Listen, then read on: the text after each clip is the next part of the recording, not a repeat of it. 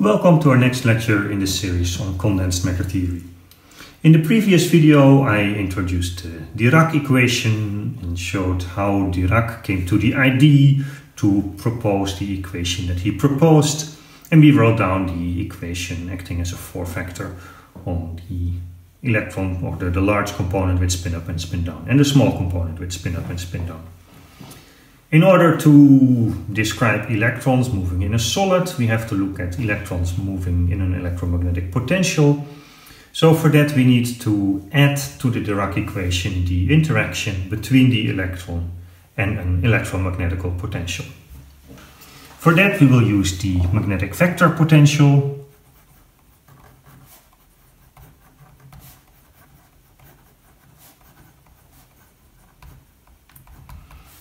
given by A, which can be position and time dependent, and the electric potential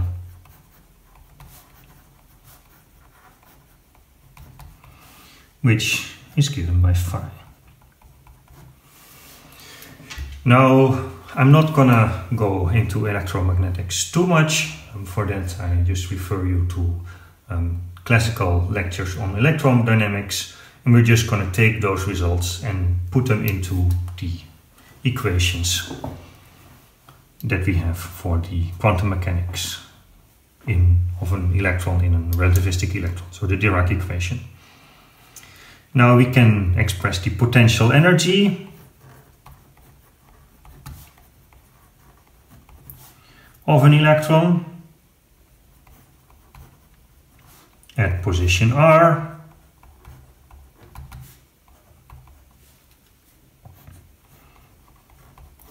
and your potential as a function of position and time is given as minus E times the electric potential, your potential energy, RT.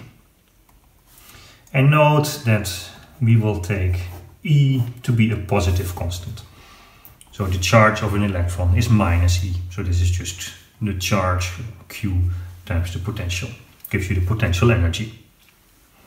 We can look at the electrical field.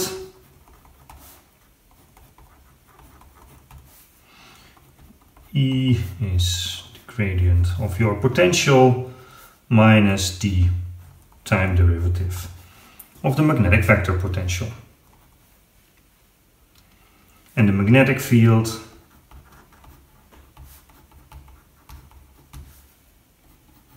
is gradient cross A. So far we are just doing classical electromagnetics, and we can also follow classical electromagnetics to now introduce the interaction between an electron and the electromagnetical field. And what you have seen in classical electrodynamics is that you can replace the the momentum by the momentum plus E times A. Impulse is German.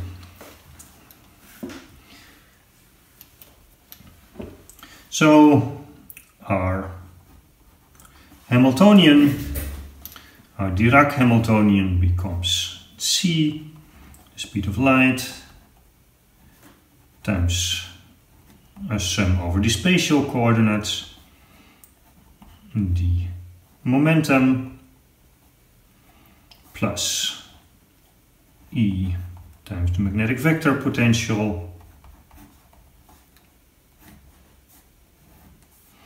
plus the potential energy that we have due to the electric potential, plus alpha 4 mc squared, the rest mass. And we just have, as we have for the Schrödinger equation, IH bar ddt times the wave function is the Dirac Hamiltonian times the wave function. So a rather short video that shows you how to include electromagnetical fields into the Dirac equation. And for the main part, we just follow what we know from classical electrodynamics and we make the same substitution as you can do for classical electrodynamical interactions. But now, of course, in the Hamiltonian, where you act on a wave function having operators in there. Thank you very much for your attention. We see each other later. Stay healthy.